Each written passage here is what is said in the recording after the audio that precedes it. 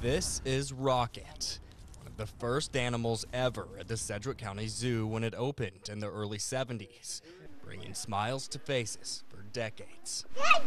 But nearly 40 years later, in 2009, the more than 500-pound tortoise realized how big he was and became an escape artist. Just to give you an idea how massive this guy is, take a look at this. If I curled up into a ball next to him, he would be at least 2 or 3 times my size. Now, this is not something you want stepping on your toes.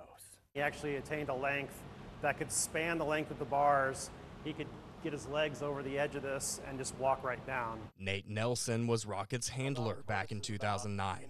He says when he would escape, it was impossible to lift him back up, so it would take hours to walk him all the way around and back up to his exhibit. That's when Nelson made the tough decision to send him off to a better home. It was difficult because he's always been a zoo favorite here, both the keepers and the public, but he was just too big for that indoor exhibit any longer. Nelson shipped Rocket off to Tulsa.